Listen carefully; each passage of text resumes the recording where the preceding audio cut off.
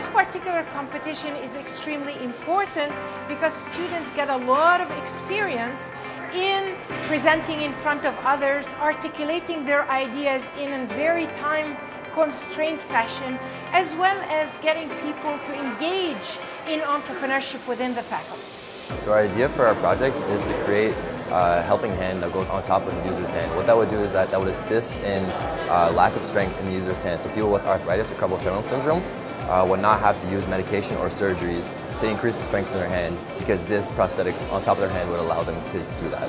So Let's Learn app is a social networking application or website which connects families with autistic children and also allows them to have free access to therapies for consultation and also access to music therapy and other mental games to help develop their children's condition.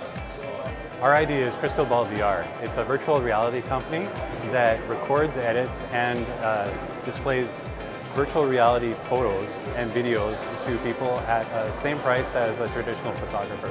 So we're building an online platform to connect customers to independent hairstylists.